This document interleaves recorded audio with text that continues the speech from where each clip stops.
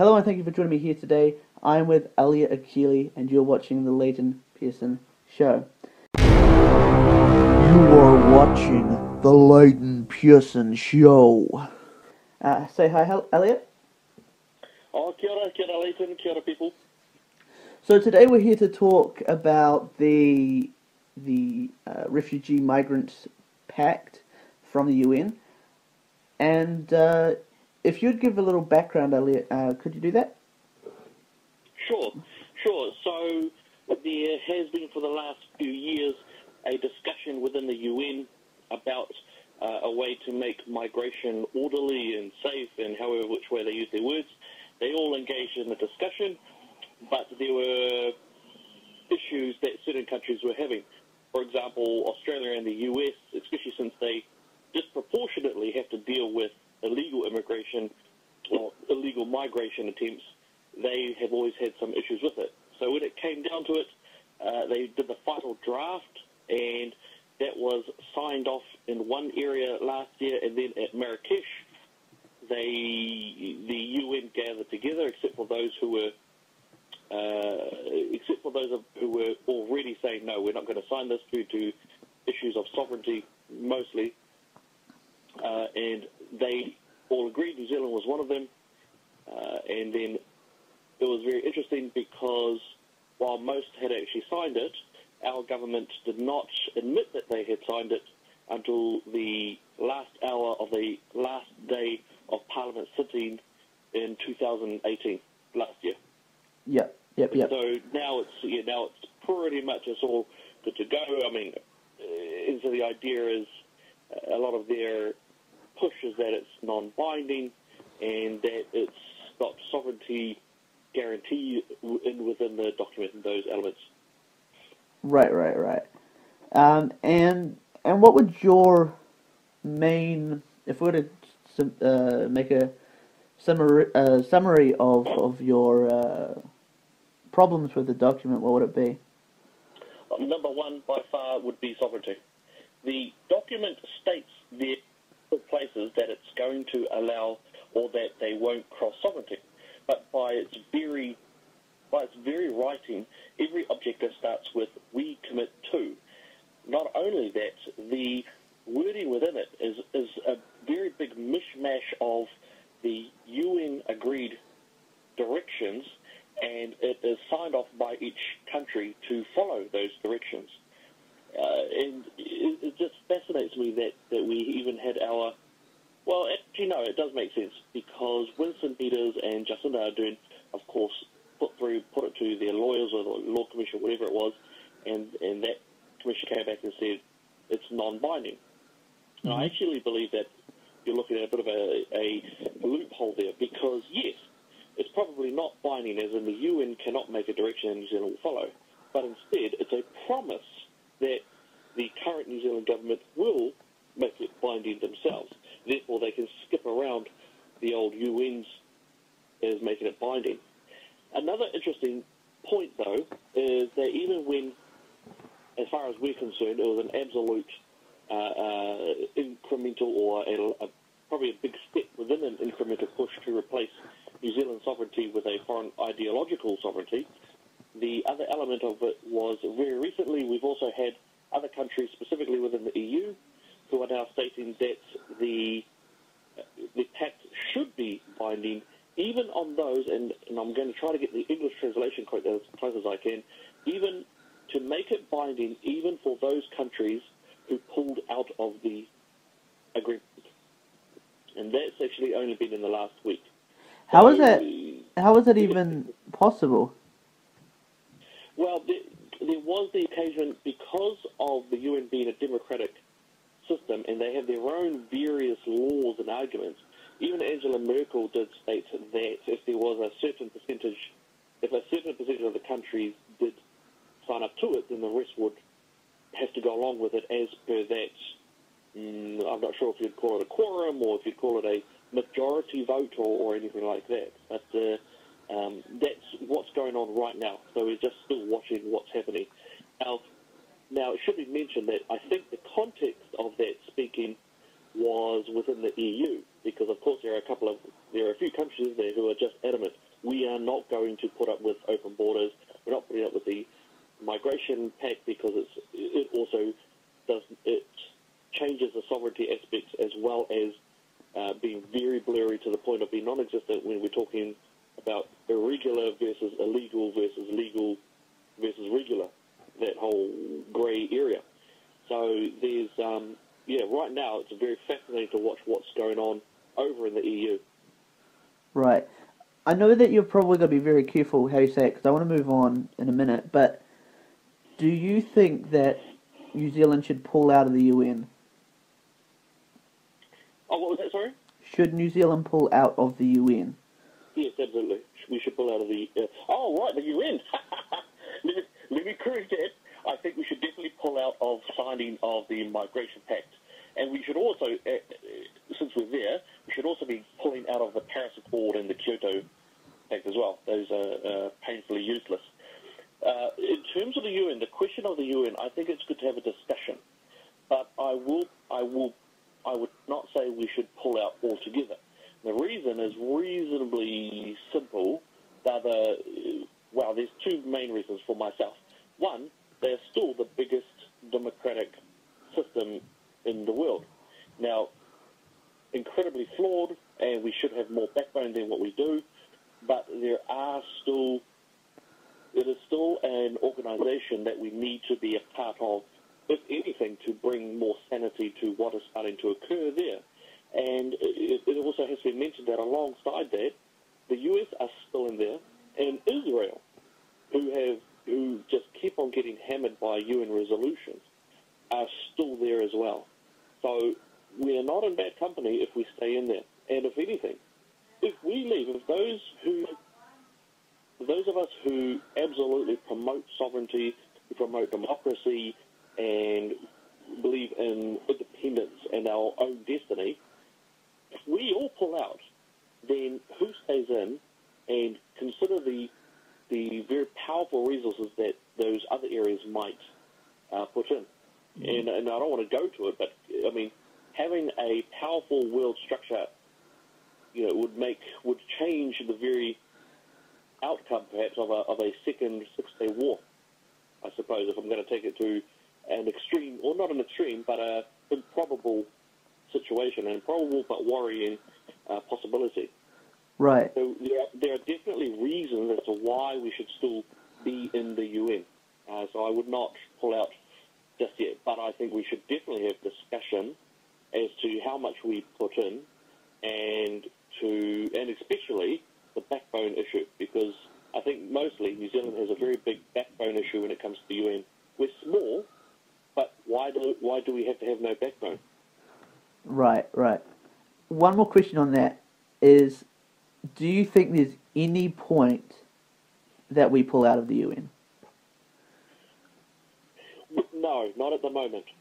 If for example, however, if the US came out and called for friends and then other elements, or perhaps a more traditional old-school area like the Commonwealth or something like that, then sure, let's have that discussion. Mm-hmm. But as it stands, I do not think we should pull out.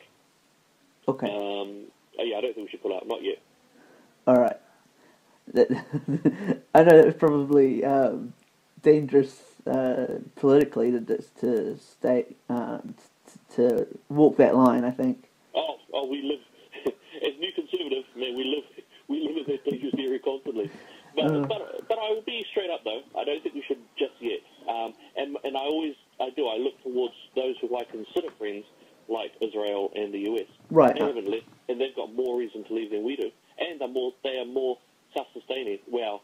Israel would be in a lot of concern. But yes, I'm being straight up. I think that we should not yet. Right. Good. That's good. I want to talk about the Objective 17. If you want to go to that. Objective 17. Because I think that's one of the most important ones with Objective 22 as well. Because they kind of just sneak it in there. They have all these like. Oh yes, 17. Oh yeah, yes indeed. They have all these they sneak it in there because they have all these like administration objectives, and then Yeah. boom, it's like I don't want to read through all this boring stuff, but I'll read through this. So I think the biggest thing in here, like, is the fact that they seem to want to. They say they don't want to, but they seem to want to take away the freedom, at least of the press, to be critical of the Migration Pact. Yeah, that's right. That's right.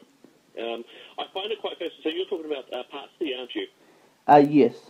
Yeah, and I really do. I find it fascinating, and the reason being is the last line of that, or the last part of the sentence, is in full respect for the freedom of the media. And I just find it hilarious because the entire paragraph, basically, it effectively is, and I'll quote elements of it: sensitizing and educating media professionals on migration-related issues and terminology. Then you've got along there, stopping allocation of public funding or material support to media outlets that systematically promote intolerance, xenophobia, racism, and other forms of discrimination. And it's also quite fascinating because say that you are a paper who's pushing the edge, and let's say the Militant, which is a very quiet little subscription of communist. It's a communist paper in New Zealand. And Yep. I've actually subscribed to it a couple of times because I find it quite fascinating. There are some stuff in there which would actually also, so while they would have their public funding cut, not only that, from Part A, which would be enact, implement, or maintain legislation that penalises hate crimes and aggravated hate crimes targeting migrants, yada, yada, yada, effectively saying that you can't say anything bad against migration or perhaps even critique, then actually the Militant would not only be penalised by the government, they would also breach the other law, so they'd effectively be shut down or fined until they shut down. So it's this wonderful crisscrossing of hands, because Part C says, the government's going to make sure that you don't get any sort of assistance whatsoever in any way, and the other part is you're going to get punished constantly until you correct your thinking, and that's of course is incredibly dangerous and very scary. And I will actually also add that this is also going in line with what we've already seen, because in the Human Rights Council, Andrew Little was quoted, and he said that they were looking at the Human Rights Act, and I'm going to get this as close as I can to a quote as well, with the specific intention of changing legislation around it so that it would prevent their discrimination of any type of gender discrimination, or discrimination based off gender identity. So you've got Andrew Little saying that he's going to change the laws that surround free speech. You've got the signing of this document that is also about changing the ideas and the laws around free speech. And not only that, just yesterday, I think it was, he has again stated that he wants to push in a hate speech aspect around our laws in that. So you've already got three direct examples where Andrew Little is wanting to, or this government anyways, is going to change what we can say. Mm-hmm. And very worrying. Is that the what came out today, and that was about him fast tracking the hate speech? Yep, that's the one. Oh yeah, I'll just get that article because I think that's important, and I'll link everything down below for anyone who's listening, because I think that's important to go over. Hey Philip, how was church today?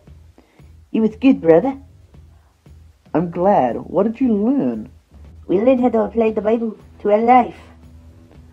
Oh, that seems very convenient. Have you ever heard of Warbox? No, I don't like war. No, not war as in war, but war as in we are revival. It's a Christian, logical-based, Bible-thinking YouTube channel. Oh, I might have to check that out. Thanks for the recommendation. Woolix might cause brain failure due to the absolute logical case for good. The channel is launching this winter in New Zealand. Other side effects might be, but are not limited to, becoming a vegetable, conversion, and good grades. The last one might be a little bit made up. Bye! Okay, so it says that he is fast-tracking a law review which could see hate crimes made new legal offence. He said the current law on hate speech was not thorough and strong enough and needed to change. Yeah, and it's fascinating too because they've been milking this disastrous, cowardly attack that happened in Christchurch, and most people think, oh, great, good on Andrew Little, blah blah blah, not realising that actually he signed, or his party, or his government signed the document last year to do this, and he himself was quoted as stating to the UN Council that he was going to do this. Right. So this gives them the perfect opportunity to push it even faster. Right, and I think this whole discussion around hate speech and everything, I think we actually need to talk about not just the Constitution is what it is, but I think we need to actually have a document of Constitution, a Bill of Rights, and that kind of stuff. I mean, because I want to... I agree. I just worry about... I think the reason why the American Constitution was so awesome was because it happened after a great deal of pain and blood and just, they'd managed to free themselves from a conquering force, or what was the conquering force before. So when you look at the Bill of Rights, they fought over it, they hungered over it, they went home at night. My concern is that if we did build that right now, we would have something that would be quite scary, I think. The uncodified constitution that we have currently, I do not think would be used as a base. No. Well, and I think what I'm going to say is probably really controversial to most people listening, especially if they're from New Zealand. I wouldn't exactly hate us just to copy and paste the American Constitution into law. Yeah, yeah, that would be controversial. I do. I love the. I do have to say I do love the Constitution. I do like it for them. It definitely works. I think you know what I never really thought or imagined how it would be applied in a New Zealand context. Mm-hmm. I can't really say one way or the other, but I do. I really like, or at least I love the fullness of it. Yeah, I do. I think it's such a great constitution. I think it's a great piece of work, actually. Mm. I mean, just not as law. It's just an amazing read. It's like you go back into the history of what happened and everything. Oh, yeah, absolutely. But I think there's concern, especially from my part, in being a political major. I have a book from Janine Hayward called New Zealand Government and Politics, and when talking about our constitution, she says, quote, New Zealand's constitutional arrangements means that Parliament is much more powerful than legislatures in other democracies. In New Zealand, not even courts can tell Parliament what to do. And I don't know, but I find that really, really concerning. And it's not like she's a far right. Everyone would go, she's far right. No, because she thinks that it's what's it called? What did she call it? Unsung hero of our political story. So she is a leftist, and so it's not like she's trying to, yeah. Well, she's correct though. Yeah, she's correct. And going back to your example about the US, I mean that the three branches, SCOTUS, you got the executive branch, you got SCOTUS, they've got their own checks and balances which actually do work, and that's a really good point actually, because the government, our government, they really can be. I suppose.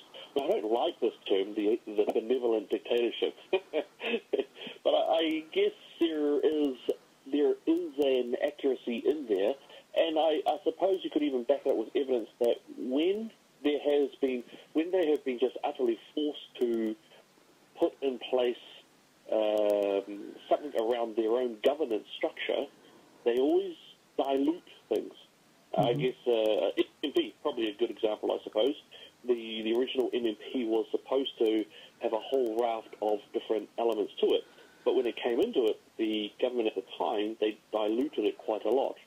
And so and you could argue reasonably well that they did amend the recommendations to a way that still supported obviously the two main parties and their own style of governance.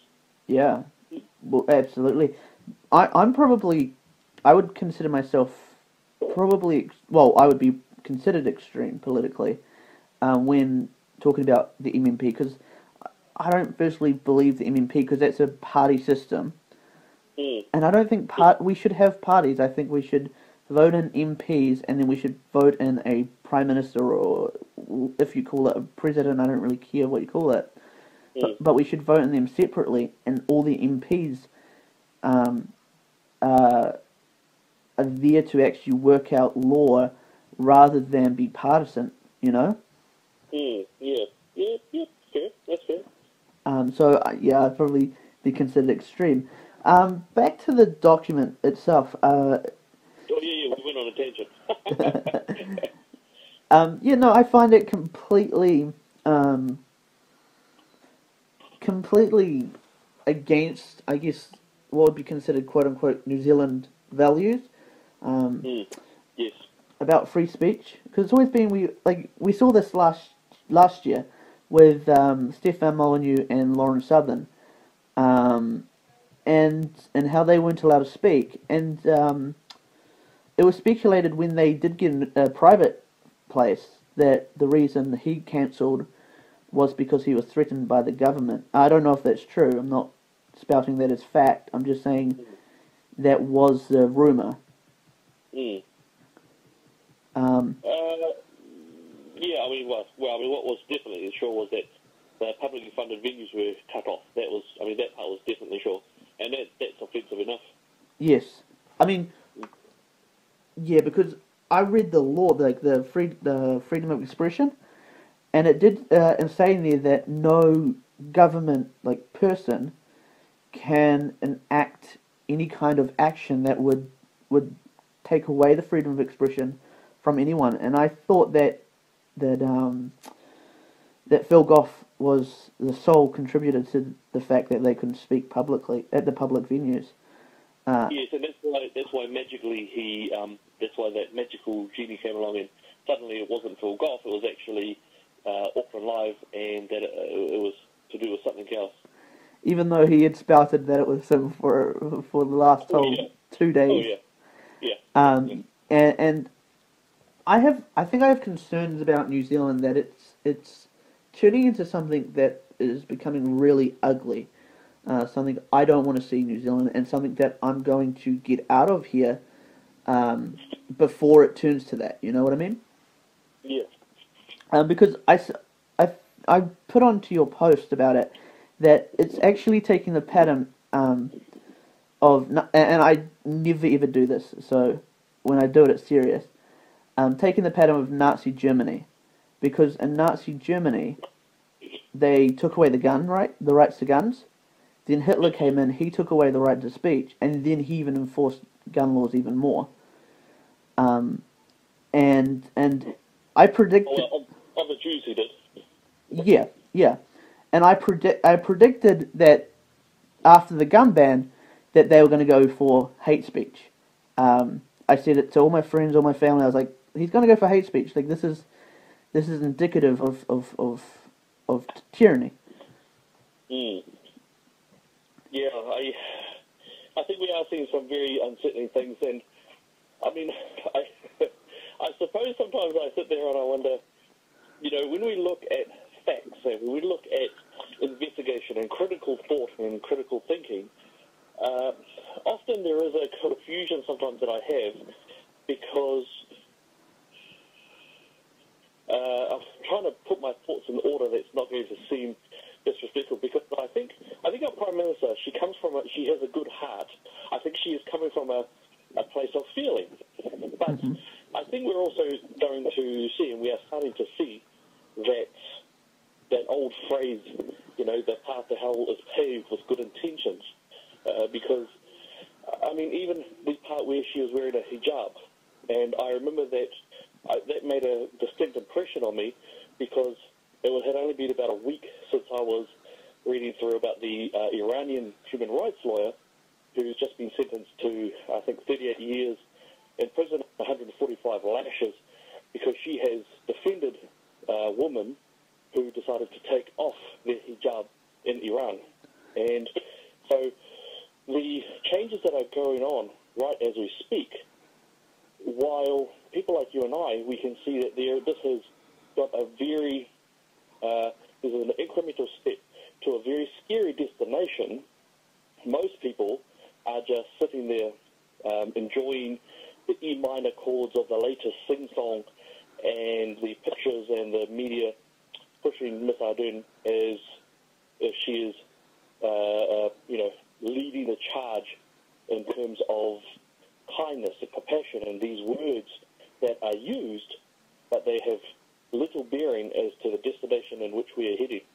Right. I'm agreeing with you, and like I don't think even that she's necessarily malicious. I think you could make that case, but I don't think that she necessarily is. But even if she's, I think she's coming from a good heart in herself. I think she herself has got a very strong sense of innocence about that. I don't think she knows really what she's putting in place. I agree with you, but all I'm saying is I can understand where somebody would make that case that she's being malicious. But even so, the German government, the German government before Hitler wasn't malicious, and they put in gun control and all this kind of stuff. And then Hitler got in, and he took power without revolution because there was no one to revolt.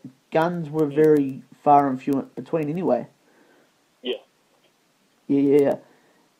Just to end this off, I think I want to jump over to Objective 22. Because this is concerning, not for any kind of other reason apart from for yes. the yes. for the economy. Yeah. Well, and again, I think it's also, I think Objective 22 is even deeper than just the economy because, again, it's this weird dissolution of our boundaries, of barriers, and consequently our sovereignty. Because if you've got an area where you are making sure that everyone gets what they got somewhere else, and then you're paying it out, actually, you're asserting a type of spiderweb type control over the other countries, because by implementing these relationships between countries and saying, right, because of this particular document and this agreement, we are going to make sure that you get this, and this, you get that funding, and it comes over. Because it just, again, it makes the areas of sovereignty or the areas of boundaries even more diluted, I suppose, would be the best way. And we see that because each country will start to not have its own ability to decide how they want to have migration. And I think that comes under the whole sovereignty aspect. New Zealand deals with migration the way they want. If we want to give superannuates their money if they go overseas, as we do in many cases anyway, fine, no problem. If we don't, then that's our decision. Mm-hmm. We should not be committing to an obligation to do that just because the UN tells us that we should.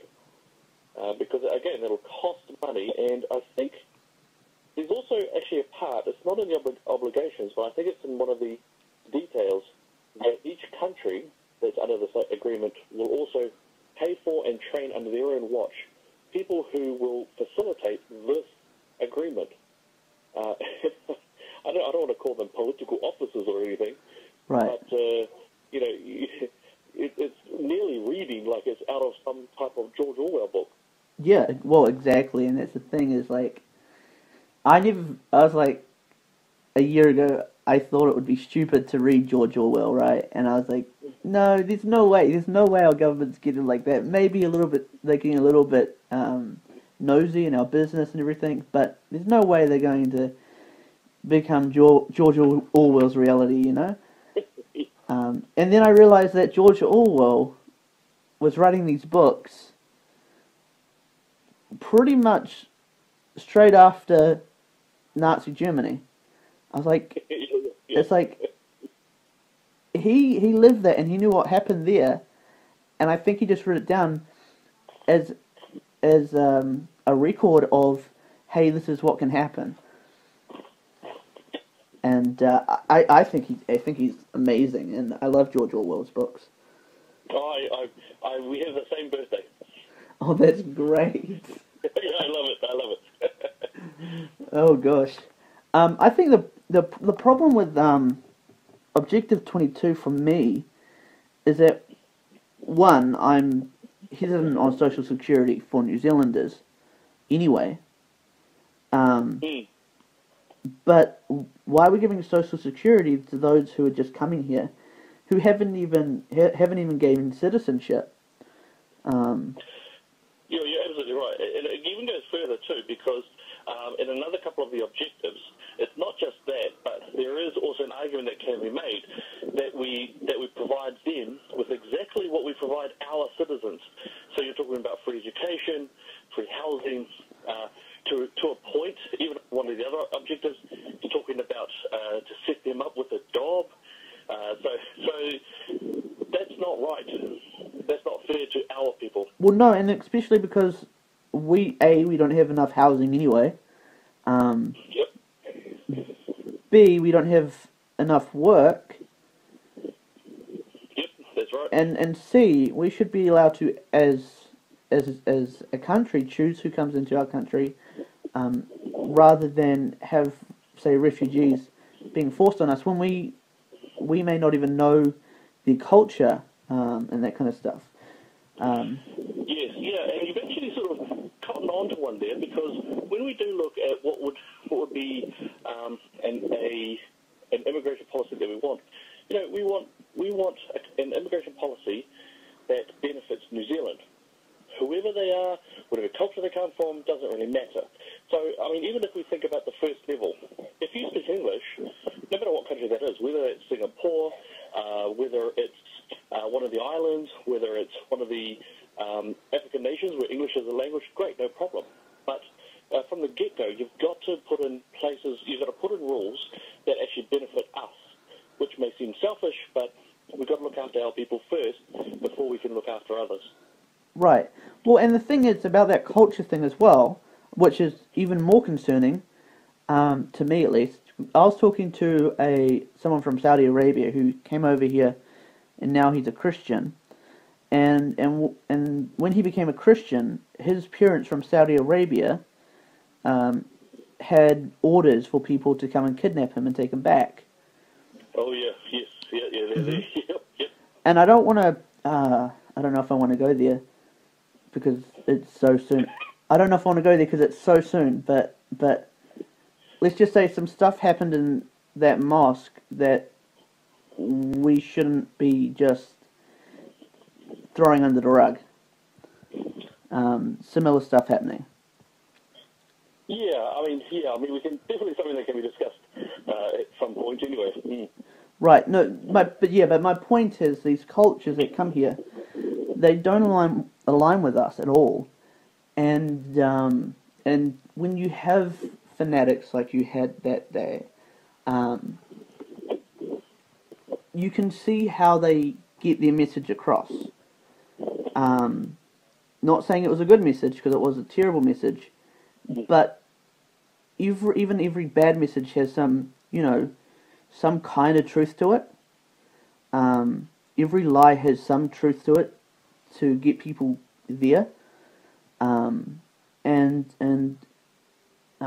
read the document that he done before it was made illegal to have it, and I could see I saw the truth that he had, and the truth was this migration pact, basically, and the fact that these cultures are coming over, and I can see how somebody can transition to that, to where he was, and I'm not condoning him at all. I think that's ugly, but I can see how that transition can be made. Into the line of thinking. Probably whatever, because I remember I had a look through it several times when I looked through his manifesto when I was trying to work his pathology out, from a layman's point of view anyway. he had lines of thought that were thought out, like they were thought out. Some of them were inaccurate, some of them were accurate, but it was very disjointed. So it had been as if he had taken on a few things which were accurate and then sort of built scaffolding type thinking around it. So he didn't actually have a base per se, because when we talk about things like culture, and I know we're sort of drifting off a bit, but when we do discuss things like culture and the pros and cons in various countries and nations and independent sovereign states, that's a very big topic, but he missed, that's where he became disjointed. He didn't seem to have a deep basis of, I'm not sure if I'd say knowledge, as I would say perhaps experience in understanding what those cultures were and the parts that do align and the parts that don't align, and all that.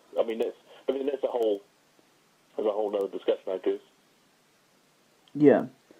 Yeah, well, I agree, and I just found the part that you were talking about before too, about where it says about all the other services like healthcare and all that kind of stuff. It was Objective 15. Before we continue, I just want to talk about Himalaya. This platform is a YouTube of podcasts, and I and many other awesome podcasters laid the foundations of our house there, or here, wherever you are listening to this podcast. All the descriptions to this podcasting site are in the description below. And now, back to our conversation. And yeah, it absolutely does. It talks about how they want to make it so that healthcare providers can't discriminate, which I think is kind of ridiculous when you actually think about it. Because there are health issues that people from, say, Iran have that we don't typically get, which comes from the line of incest that happens in Iran. And so, and don't forget what happens if certain groups over there, whichever, and I don't, whatever group they are, but there are some areas who believe in female genitalia mutilation. Mm-hmm. Yep. We don't. That is not part of what we are about. We do not believe in that whatsoever. But some cultures do accept that. So what happens at those points? Right, exactly. And at that point is like, yeah, I'm with you. It's a mess of a migration pact, really. And I'm not completely against, refugee status and whatever. I don't think we should be bringing in as many refugees, because the refugee international law is that refugees go to the next safest country, the closest safest country. Which now has been blown out of the water with this, because the closest safest country for most of the... Yeah, and I've got a real big issue, actually, with the way in which we've recently started to allow refugees. Because at the moment, we just take mostly who the UN wants us to take. Yeah. Whereas, why are we not going to the NGOs who are over there and actually telling them, all right, who really needs us to take them? Right. Don't worry about who's cool of the week. And that's another part of the issue that we have with this pact, is that the pact doesn't really differentiate between humanitarian and economic. Right. We want to help people who really need our help, not people who are fleeing something because they can't get jobs over there, for example. Yeah. So, and I guess Venezuela is a great example. Well, if that was the case, then it'd be so easy to get from here to another country. Yeah. I get you. And I think there's a way to fix that. And I think, have you heard of Mr. Reagan? Not Ronald Reagan. He makes a suggestion that to at least help with this, when we accept refugees, he's in America, but when we as countries accept refugees, we should only accept women and he says little girls. I would say maybe not. I'd say I don't mind all children, but I think that's something we should look at least to help this, because I think a lot of... I've heard this one, right, and he reckons that the men should be over there sorting out whatever the country they've fled or something like that. Yeah. Right, gotcha. I think that's a really good idea. And also, why do we only get refugees from the Middle East as well? I'm not discriminatory to the Middle East, but Yeah. I mean, there are people in South Africa being, killed right now for the fact that they're just white, So why aren't we bringing in these people? That's why I think, I've been watching very closely to the news as to what's happening in Nigeria, where you've got entire villages are being murdered. Nothing less than murdered. That's men, women, children. Right. A lot of them. And so why don't we get people from there who are under direct threat of religious cleansing? What about the Christians from China as well, who are now being persecuted for their faith? Why aren't we bringing the Chinese people over here? Yep, absolutely right. I mean, it seems like, at least from the perspective of the government, that the only minority that can be affected by any kind of persecution is the Middle East. And I think that is dead wrong. I think we still should be maybe bringing in some from the Middle East, but I think we should be bringing a lot from other places as well, because there's so many that have been persecuted. People in India that have been denied help from their government because they have converted to Christianity. People in Russia who are persecuted for sharing their faith in the street. So I mean, I think that we should, if we're going to do this refugee thing, we should do it right. Yeah, yes, I definitely agree. And I think if you're looking at the way in which refugees are chosen, and I don't know this for sure, but it may have to do again with those who are the democratic principles that they have, where certain areas are now filled up with certain countries and are sort of pushing out certain people that they decide on. And I don't know enough about the intricacies of their democracy that they utilize, but this is definitely one of those areas where it's not so much of a positive as it is the way they've used the democratic system for their own benefit. Right. No, I'm in a complete agreement. Well, I mean, it's been about 40 minutes, and it's been a great conversation. Where can people find you? Oh, they can find me online on Facebook and on Twitter. On Twitter, I'm Elliot Ikilei, and on Facebook, you should find us, New Conservative, or you can find my Elliot Ikilei, Deputy Leader, New Conservative. Awesome. All right, thank you for coming on, and this has been great. I hope to have you on again, maybe at the end of the year when you've sorted out more of your policies. That'd be great. Awesome. No, thank you, Leighton, and thank you all. Awesome. Have a great day. All right, cheers, brother. Bye-bye. Bye.